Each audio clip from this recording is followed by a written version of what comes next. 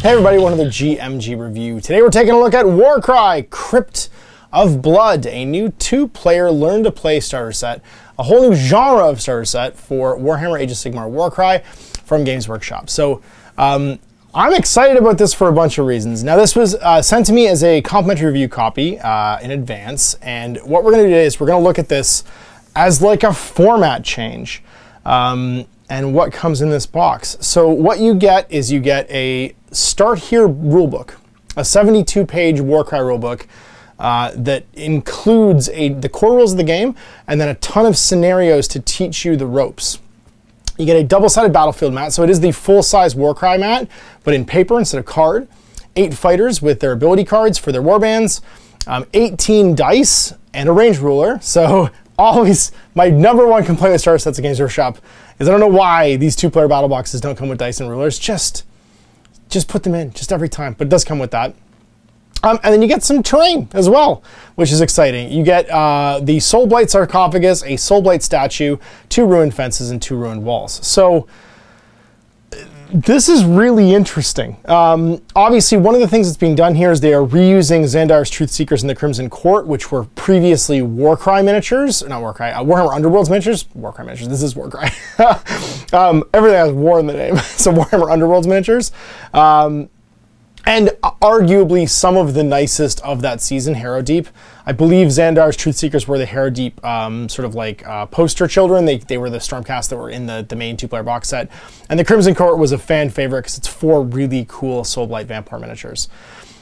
You get a set of stat cards for them in their character form, which I believe are Runemark compatible with the rune marks for the Stormcast and the Soulblights, which means that you can use them in your regular warbands. So let's crack this open. Now, this is a 12 by 8 by 10. I had my ruler here somewhere. What did I do with it? No, I've lost my, oh no, here it is. It was under my keys. It is a, yeah, it's a 9 by 12. That's 12, yeah, box set. So it's bookshelf format, which is typically like the, you can put this in a game store, and it has, this is weirdly important to me, it has bookshelf packaging, which means you can stock this really easily, and it feels like this might be the kind of thing that goes in the main range. Now, obviously, I don't have any insider info on this, but it's a compact starter set. You could stock in toy stores, you could stock in bookstores, and you could keep in rotation a little bit more easily by having it be lower cost and in distribution to like retailers to continue recruiting Warcry. Because what tends to come and go with Warcry and Kill Team in particular, and I'm really hoping they do a Kill Team version of this, is that this game will have a big 2-player battle box come out. It'll have the rulebook in it. It'll launch in summertime. That book will be, or that box will become scarce, and then the 2-player battle boxes all presuppose you have the core rules, and they come out over the course of the year. I would much rather see a bite-sized box like this that stays in rotation as like the main supporting like feature of the game with a lower cost entry. And the reason for that is I like Warcry. It is a great arena battler. They did a ton to punch it up in this most recent edition. And the core mechanics of the game are really solid as like an alternating activation game from Games Workshop. So let's crack it open. I already pulled the rulebook out and actually see what's in here. So this is the Crypt of Blood rulebook. We'll go through this in a second as is a GMG review tradition. But here's the remaining cardstock stuff. And then here is the new frame. I believe this is a new frame because I don't think I've seen this before, with the walls, the graveyard, and the statue in it. So you get this much terrain. And then you actually get the colored, you get, I believe, new dice. I don't think I've seen these GW format dice before. I was weirdly excited about this. I don't know why. I don't know why, like, knowing the production eras of stuff, maybe it's too much inside baseball, but like when they do something like this, like it makes me really happy. These are about the same size as like Monopoly dice, like board game dice from Hasbro. And I really like them. They're a little bit bigger than the current dice, but they have like a nice like feel to them.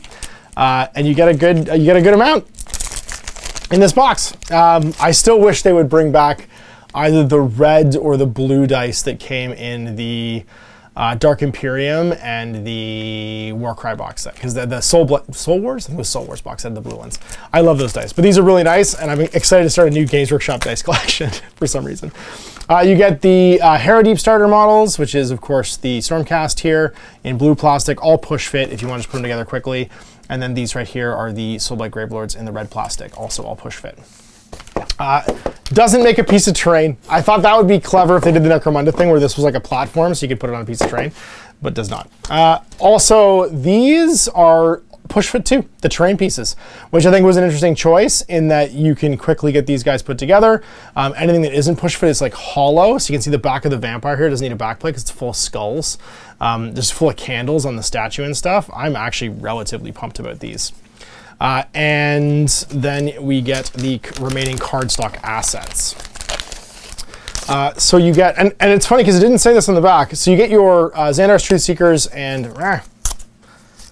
and the Crimson Court reaction cards. So reaction for the Crimson Court if you're using them as a Crimson Court, because I believe they have the main, I believe that they have the main rune mark and then they have the faction rune mark too. Yeah, they have the Stormcast rune mark, and then they have, yeah, so they do have the Soulblights one. This one was really mad because it's the Thunderstrike one. So any Thunderstrike warband can use these, and then any Soulblights warband can use these. And you don't quite get the 1,000 points. You get, in the Soulblights, you get 340, 445, 545, 565. And then for the Stormcast, you get 210, 375, 475, 545, 655 in points value. But you can also use them as themselves. You can use the Truthseekers if you just include them and the Crimson Court as well. They get Unfeeling Flesh. A fighter can make this reaction if targeted by a melee attack action before the hit rolls are made. Subtract 1 damage point to points allocated to this fighter for each hit by an attack action, a minimum of 1.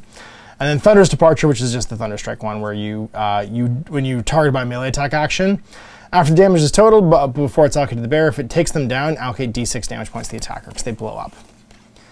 And then they get their own like bespoke double for the Lantern Astrala, which is until the end of the battle round, subtract 2 from the value of the abilities used by visible enemy fighters while they're within 9 of this fighter, which is cool. So you can reduce their impact damage and stuff. Like, it's really good against monsters.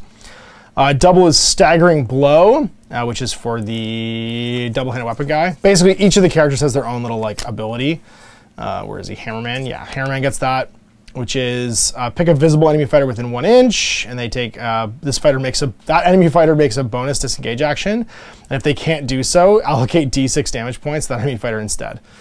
And then double darting attack. This fighter makes a bonus action, attack action, and then they can make a bonus disengage action. That's for the bird.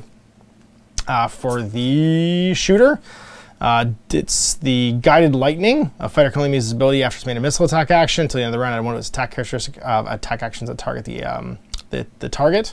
So you basically make them easier to hit. And then triple is a coordinated strike, and that's available to the leader. The pick a number of visible enemy fighters equal to half the value of this ability within 9 of the fighter. So if you want to do everybody, it's going to be like a 5 or 6. Within 9. Those fighters can each make a bonus move action, bonus attack action. Some can make a bonus, you can mix it up. And then quick volley for a triple as well. Add 2 to the attack characteristic of the next activation if they have no fighters within 3. So basically for a triple, you can get 2 extra shots on your wicked good gun.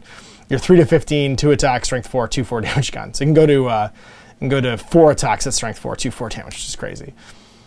So yeah, so solid stats for them. Crimson Court.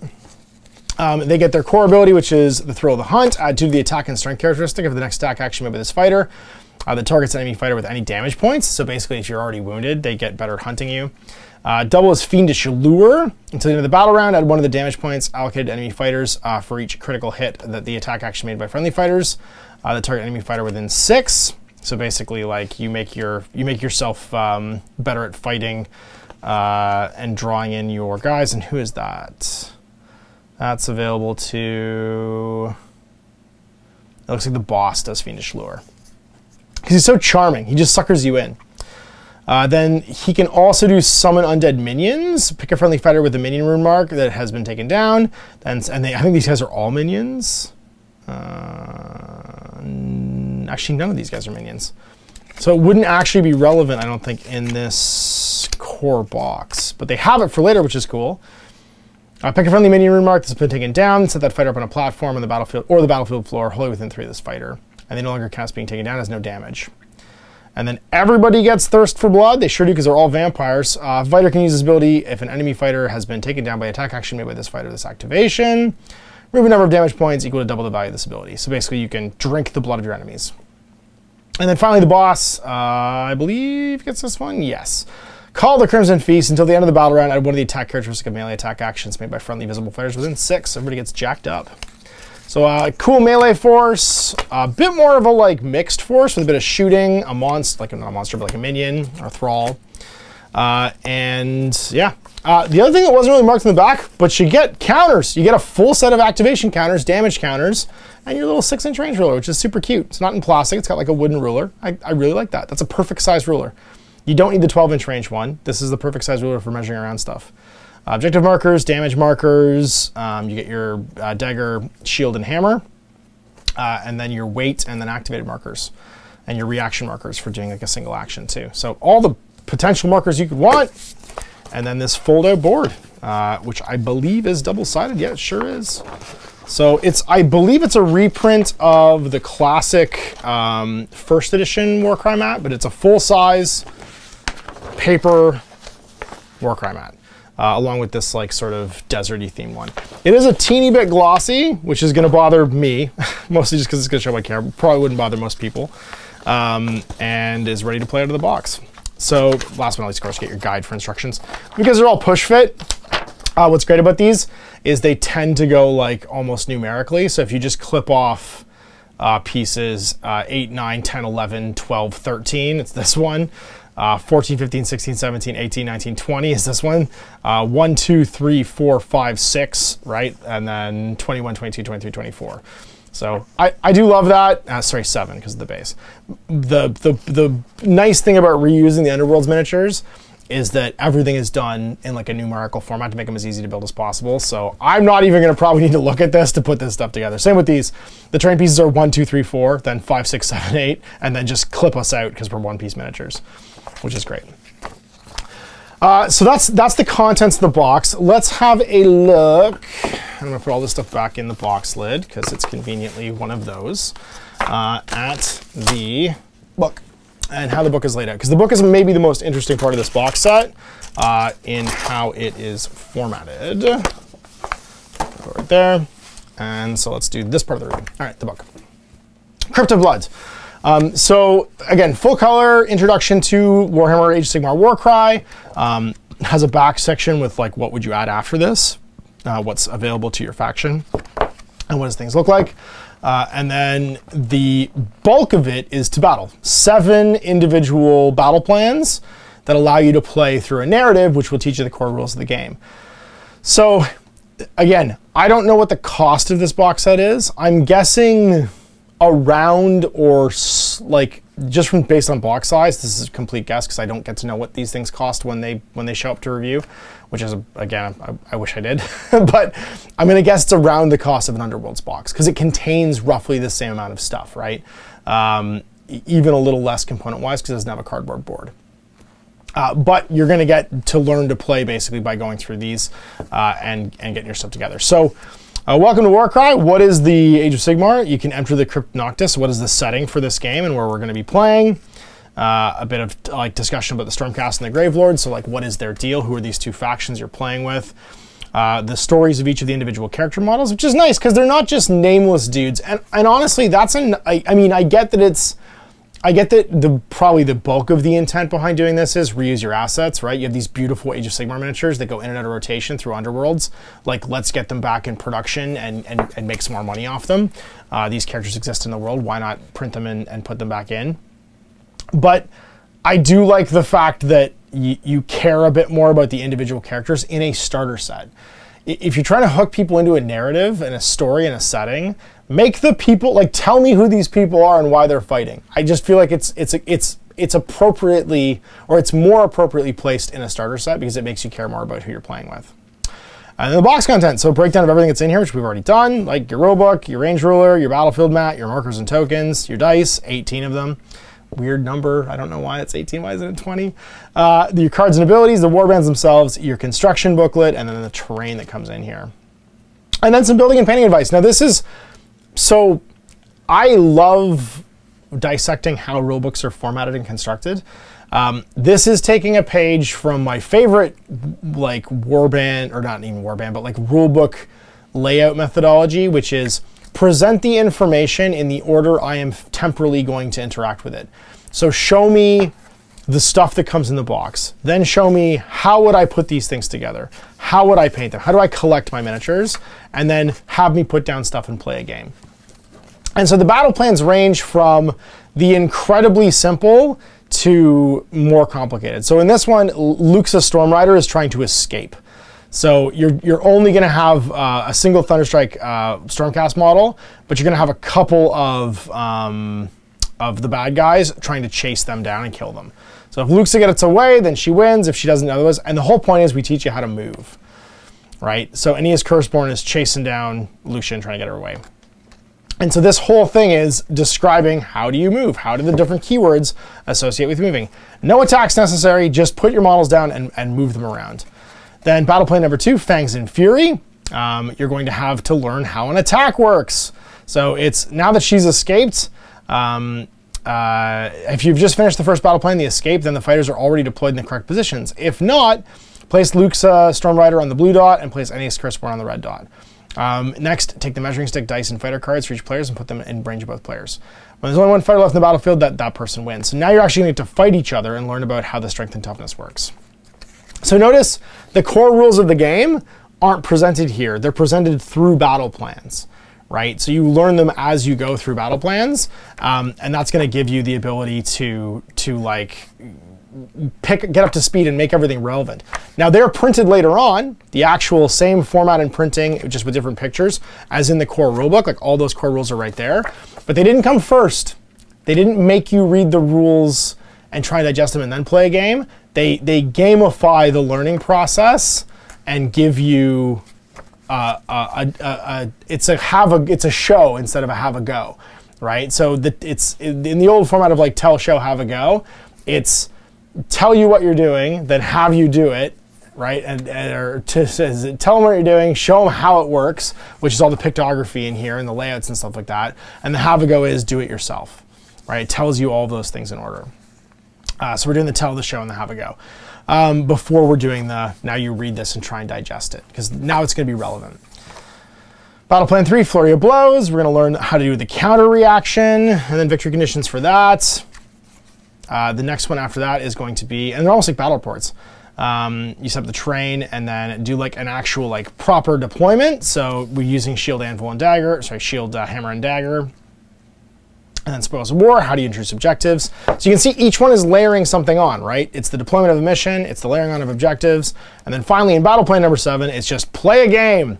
We get an actual like twist and deployment and setup here. So once you finish these 7 battle plans, you're going to be able to understand this next section, which is the core rules of the game. And it's laid out in that more clinical format of like, here's how things work, objectives and treasure tokens. But you've already done the tell, the show, and the have a go part. And so this stuff is more of a reference afterwards than anything else. And that is great formatting. Like, that is, I would say, it's funny because other rulebooks have done this before. If you look at the rulebooks in any of the 2-player source sets for Infinity, if they just put the problem with Infinity is the core rules are so many pages, but all those starter booklets do this section. They do a bunch of battle plans to teach you the core mechanics of the game. And then they have a link to like the core rules. This is basically one of those Infinity booklets to this point, and then afterwards they present you with the actual core rules, because Warcry is a game where the core mechanics are actually fairly streamlined, and you don't have to have pages and pages and pages of like what you can do and what ifs. Not that kind of game. And then you're just continuing the quests, so like the core book, the Warcry Compendium, the Warband tomes, if you want to get those, and then playing through and gathering other miniatures for your warbands. Here's other cool guys you could play with, like the Askurgan Trueblades, which are some vampire ninjas, or sorry, vampire samurai almost, and then the Questor Swellspawn, which are the Thunderstrike characters. And these are from one of the last box sets. So it ties in nicely. And then it's monsters, allies, and thralls. So like what other little widgets can you buy from the Age of Sigmar range that would go with you? And then painting, just like if you want to collect for display and do cool stuff. And that's it. So I'm really excited about this style of product.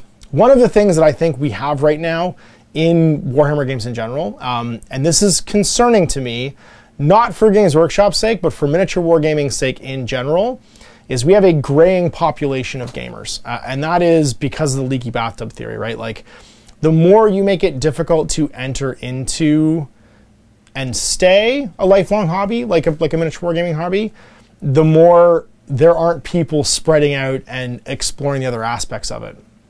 And so, like it or not, the company with the most money, who does the most marketing, and whose stuff is the most visible to the layperson who doesn't necessarily know what miniature wargaming is, they have a huge ripple effect into the larger community, because that's how customers typically discover other companies. Is they come from, it's like when you get into anything that's like an exotic version of the thing you like, or a smaller scale or boutique version of the thing you like. To use like another of my hobbies example is, you don't start off buying like a pair of Zamberlan mountaineering boots if you get into hiking or backpacking or camping. You go to like Walmart and buy a pair of Columbia or Keen boots, because those are the first, they're visibly accessible to you. And over time, if you become into something and you keep it as an interest or a hobby, you might be more concerned with like your experience and how the products you're buying fit your experience. You might buy something very specific. You might get a custom-made pair of Italian-made leather mountaineering boots that are gonna last you the rest of your life. Or you might keep buying disposable, you know, like Columbia or whatever brand boots that are gonna wear out in a couple of years, and you're gonna still enjoy the hobby that you did as much as you do. So, short story long, a product like this I think is really important for Games Workshop, because they haven't had something like this that holds your hand through the process, that stays in rotation for a while. And this box feels small enough and compact enough experientially that you could keep this in production. You're reusing assets, you're not investing a ton of development time into it necessarily. And it will teach people to get into a specific niche of your hobby. Right, and this is a great low-level, snack-sized Warhammer game that could lead to you exploring first the other aspects of like that larger business, and then maybe, for me, which was important, branching off and discovering that there's a whole world of tabletop gaming out there that you can then enjoy and experience and do at your own terms and do it the way that you want. And that's kind of how I approach all my hobbies. So I wanted to give a reference that would show why this is important. I think having this exist, and having this exist for more games, I would absolutely love to see this exist for 40K in a kill team format. I think the new 2-player starter set for 40K is a bit more like this, although it's a heftier investment. But the rulebook in particular here, I think is very well crafted to do the thing it's trying to do. And obviously, for most of you watching this, this doesn't mean anything, right? Because this isn't a product designed for you. You don't need to learn to play Warcry this way. You could go to Games Workshop's website and download the like PDF of the core rules of this game and understand intrinsically it's a miniature wargaming. Here's how we set it up. You could just get by with this section. But the way that this hobby has another 30, 40 years of like growth, and I don't mean the Games Workshop hobby, I mean like tabletop gaming in general and like Luddite gaming, is it needs to have some of the like wisdom that used to get passed on, you know, by people hanging out in a game club. Or a game store, which doesn't happen that much anymore because of how online we all are, and that we can get our fixes elsewhere. It needs to have it put somewhere else. And this type of a document, I think, is going to make it more accessible. This feels more like the 5e D&D rulebook, holding your hand through character creation and not worrying about, you don't even know how the rules of the game work, how making an attack works just yet, because what you need to know is who your character is and who you're imagining yourself going to be, because 80% of your time is going to be spent doing that. This is the same thought process of writing, is how do we lay something out in that tell, show, have a go format, which is very intrinsic to Games Workshop's culture, but very important to people coming into this hobby and hopefully staying and getting over the hard part of like, I don't really know what I'm doing, and this feels overwhelming, like there's so much here. Breaking into those bite-sized sort of like snack-sized pieces is really important for that person. So this may not be a product for you watching this because you already know what it is. But I'm going to do a series on this, hopefully. I'm going to do a series on this that hopefully is useful for people, to speak to those people who don't know what miniature wargaming is about this product. I'm going to do a thing called 5 Days to Play, where I follow this format and go, hey, we're going to go along with this book, and we're going to learn how to become a miniature wargamer, and maybe that will have some value. And I hope they do it for more games, because I think that this would be a kind of product that has lots of visibility and lots of accessibility, is easier to buy, that will create another generation. And hopefully the wargaming population isn't as graying in 10 years, because lots of people like my kids decide to get into it and they don't find it that hard because they have like some accessible products that they can jump through to kind of learn that confidence and those skills that you need to become a miniature wargamer. So thanks for watching. That's my GMG review of Crypt of Blood. Look forward to 5 Days to Play, which is going to become an ongoing series, I think, as things are changing here at GMG. And this is a great kickoff kind of product for it. I got a couple other products in mind from different other companies that will hopefully, be good gateways into miniature wargaming. So big thanks for watching. We'll see you for more GMG reviews. Still in a mash. Hey there, I hope you enjoyed that video. There are tons of other games already recorded for you to watch. Click over to my channel page if you haven't already, and have a look through the dozens of playlists full of videos. I guarantee you'll discover a game you haven't seen played before. I put out new videos 7 days a week, and every day is themed to a different genre as I continue to explore the wider world of gaming. Of course, none of that's possible without you, the viewer, so click a like and subscribe if you'd like to stay on top of what's happening here daily. My 2 kids and I are massively grateful to be able to have the flexibility of this job so I can always maximize my time with them. If you want to support me continuing to put out this content, it's only possible because of my amazing backers on Patreon who support the studio, equipment, and model cost, as well as being how I make the bulk of my living. You can also help out by buying a t-shirt through Spreadshirt, a measuring gauge or widget from Death Ray Designs, or buying one of my games and supplements like Last Days, Gamma Wolves, and Blaster. As a way of showing my appreciation, patrons get early access to new games and supplements that I write throughout the course of the year. Huge thanks for watching, it really does help out, and happy gaming.